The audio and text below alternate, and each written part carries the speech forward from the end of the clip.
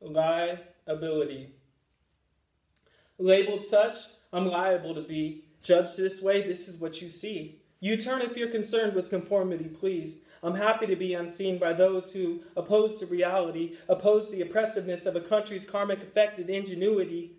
Intuitively, evil reapers strike the unstruck chord, bringing the vibrational heat wave to parched and infested streets, bereft of constitutional equivalency, expected to be competitive in a system demanding educational credentials as a license of a sort, permitting an owner of such license economic privileges popular to mainstream media trends. Mainstream media trends following a pattern implemented in politically correct living standards, ways of thinking, living standards, meaning, groupthink, viruses spread throughout society amongst the divided class levels, inbreeding sterility within the nature of social communication. Wading through charted seas of disillusionment, looking for nothing real as nothing seems to be in this dream state, this U.S. Department of making two ends to cease.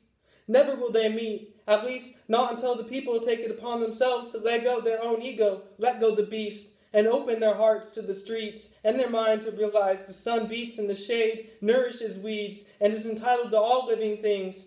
Then will we be able to increase our capacity to release, relieve, revive, to breathe in purifying oxygen and send rays of love through exhalation.